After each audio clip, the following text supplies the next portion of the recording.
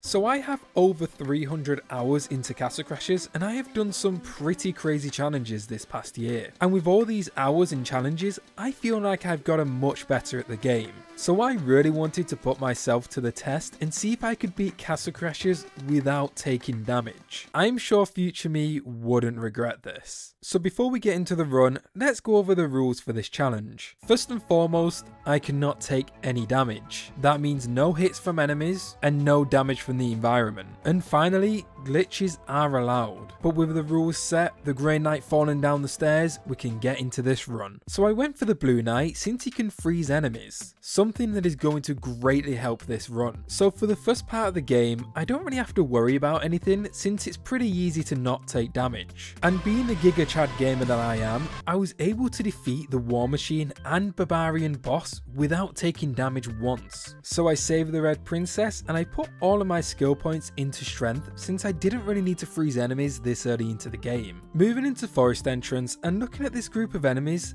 who do you think caused the most problems?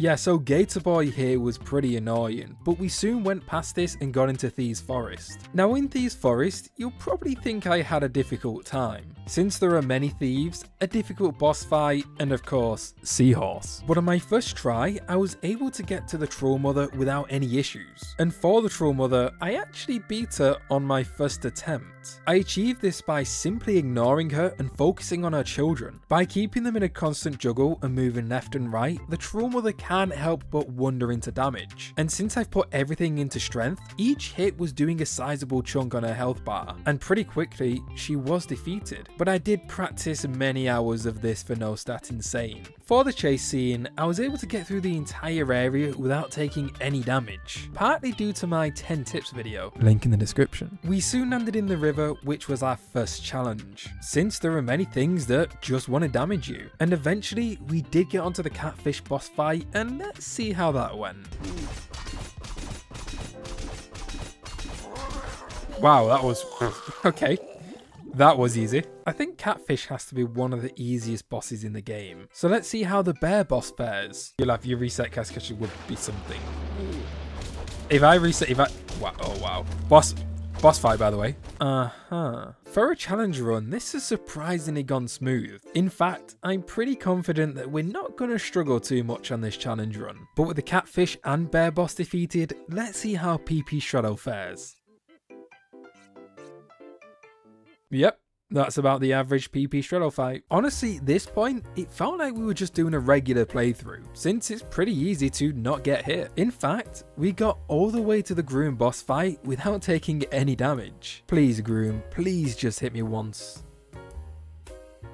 Next was the carriage chase scene, and if I showed you this image, who do you think damages me here? Myself, of course it's myself. But soon after defeating the giant troll, we run into a massive problem. The carriage goes into a cave and we get knocked off of it. The problem is, we cannot avoid this one damage. So to progress, we just had to take the one damage. So if you truly wanted to find out if you can beat Castle Crashers without taking damage, then the answer is no. But let's be real, most of you are here to see me suffer. So we continue with the run and move into the cave, which just so happens to have some of the most annoying enemies in the game. So in this cave, we had to deal with thieves that love to shoot their arrows. We had coneheads who love to throw their bombs, and just for good measure, let's throw some cave slimes in there too. This combination of enemies are a nightmare. With so many ranged attacks coming from pretty much anywhere, avoiding damage was very difficult. We did have to restart a few times, but eventually we were able to move on to the hardest level in the game,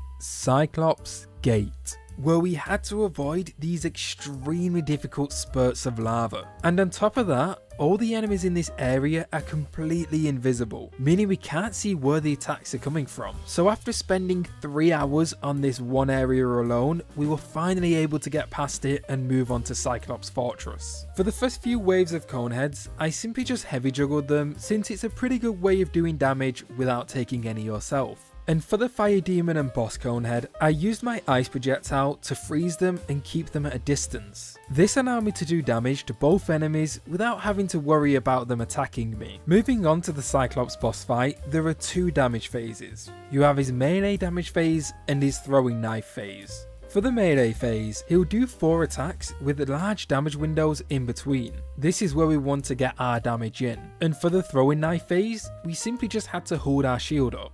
This fight overall is pretty easy to do without taking damage. In fact, you'd have to be throwing to take damage. Oh no, I just threw!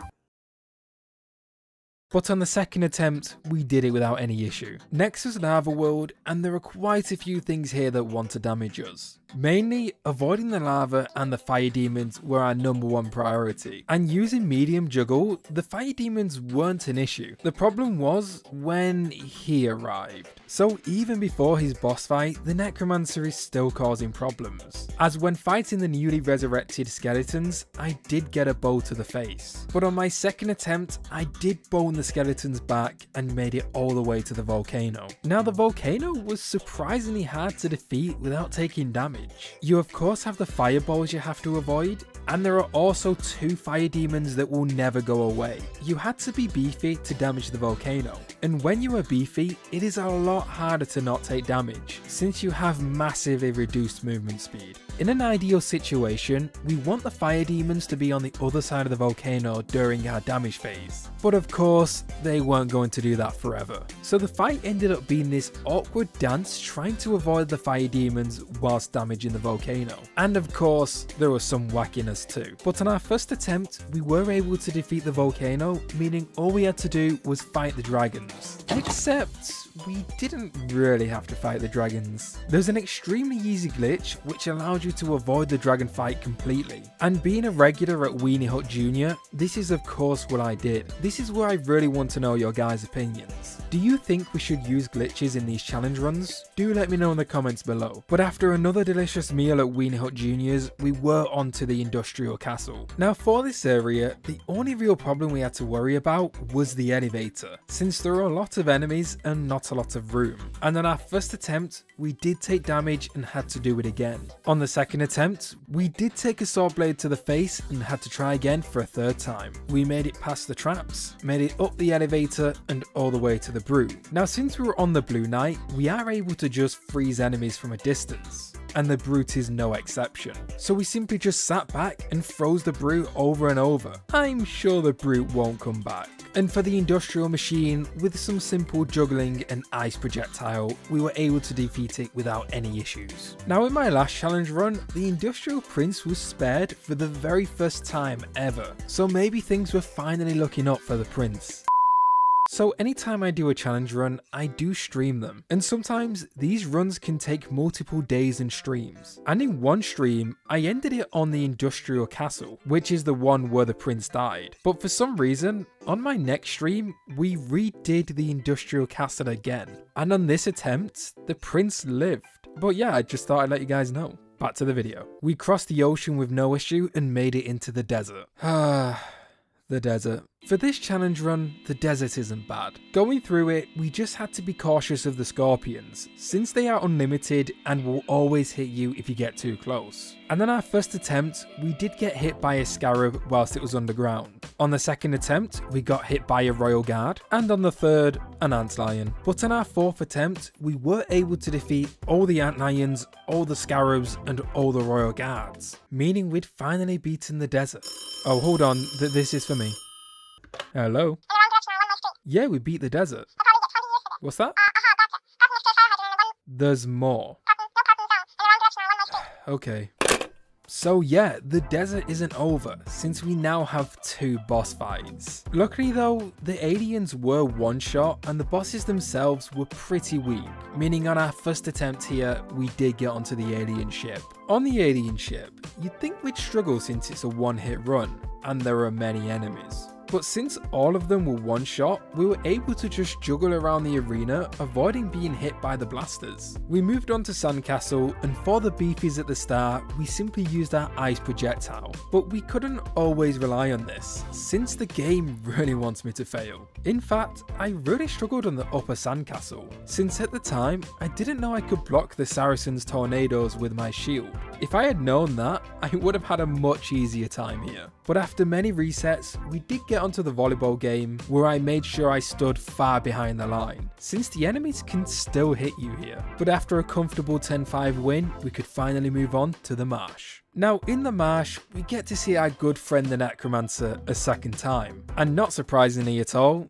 he makes our life hell, since he once again resurrects more skeletons, but make sure to add some beefies in there too. This was very difficult to do without taking any damage, and caused us to reset many times. Ultimately, I changed my pet to Rami, which would knock enemies over, reducing the chances of me being cornered, and this change made a massive difference, since we were able to combine my freezing with Rami's ramming, allowing us to defeat the enemies without taking any damage. I made sure to leave the area and then re-enter, so I didn't have to fight the enemies again. I embarrassed the Troll Mother for a second time and eventually moved on to the Corn Boss. Not only does the Corn Boss have one of the largest health bars out of any boss in the game, it also has very short damage windows and a move that can reflect your melee damage back, meaning melee was not a choice here. So I ultimately decided to go full magic as I grabbed the Unicorn Horn and the Beholder. This will give me the largest magical boost. Although the Blue Knight's magic is great at taking out beefies and normal enemies, it kind of sucks against large bosses. At max magic, the Blue Knight can only use their splash magic twice, and it does a pitiful amount of damage. This left us with only one viable damage source, projectile magic,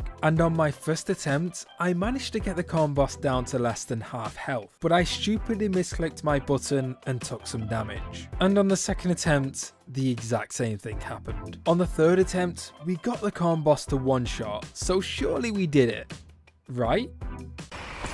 Oh,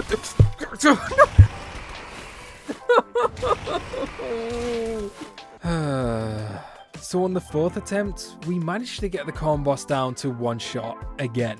And do you remember when I said that it can reflect your damage back at you?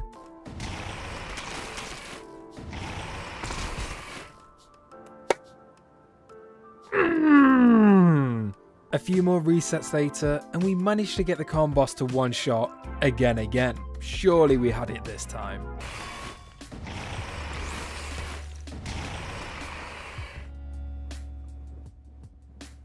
The problem was, when the Corn Boss has a small amount of health left, it will get enraged, meaning attacks get faster and the Corn Boss likes to go in and out the ground constantly, meaning we didn't have time to get our projectile magic off. But in the end, I remembered that Bipolar Bear exists. Now Polar Bear will instantly kill any enemies that are 8% or lower health, meaning we could skip the enraged mode entirely. So after picking up Polar Bear, we were able to do it without any real issue. But I'll never be able to regain my sanity. With the horn acquired, we could finally move on to Medusa. Like Cyclops, Medusa has some large predictable damage windows. By standing close to her, the only thing that could damage you is this one snake, and it can be blocked with your shield.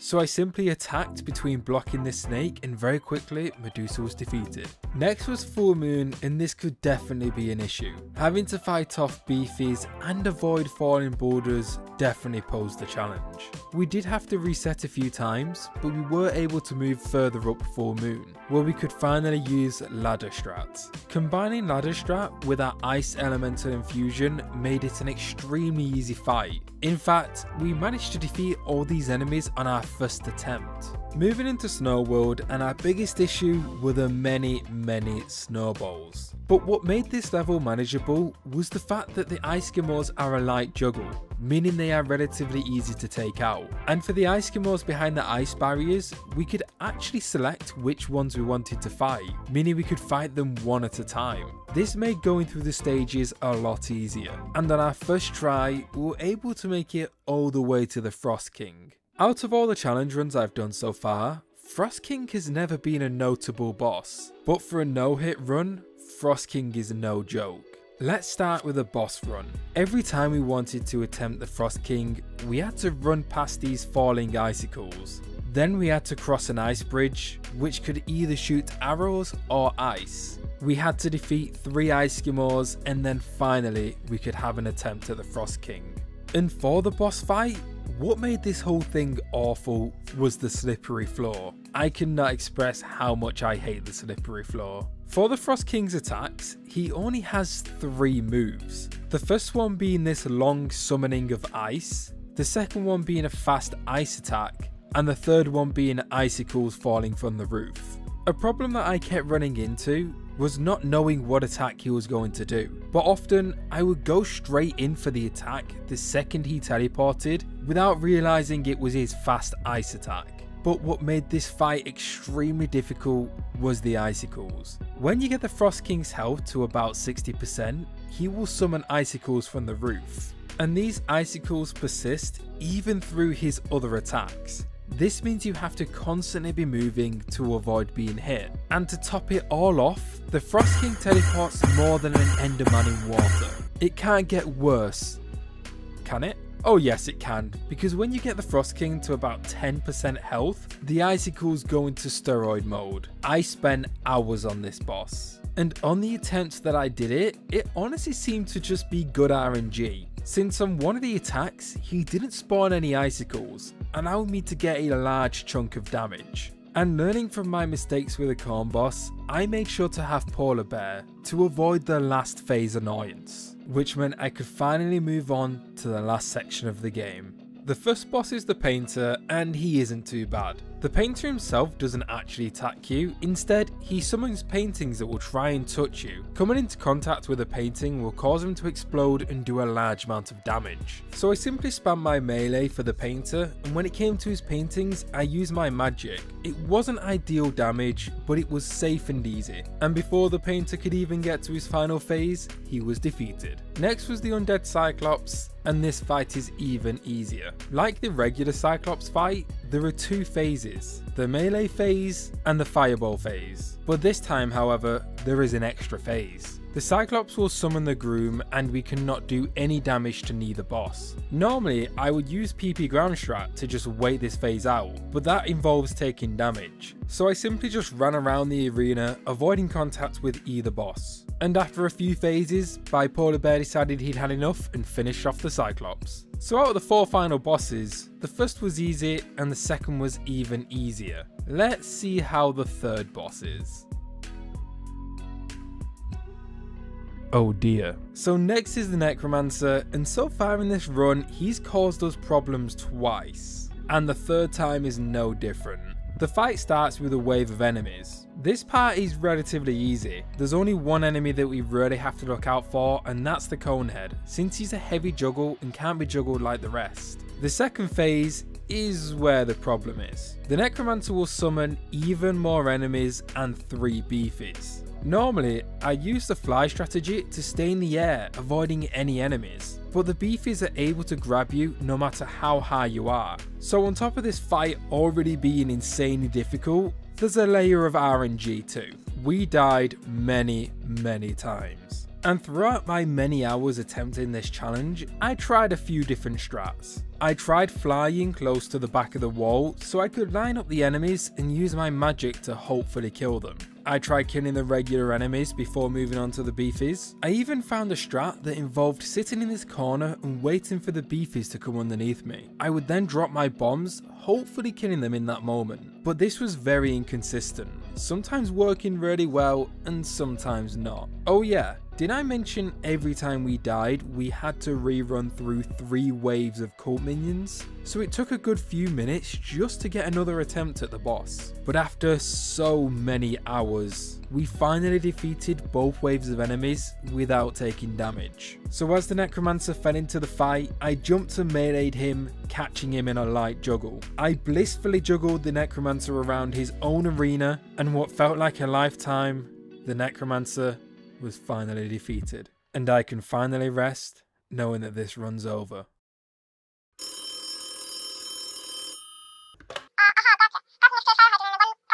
Wait, that wasn't the final boss? So the final boss was the evil wizard, and he's kind of a joke. There are 6 different phases you have to fight. The first phase was extremely easy.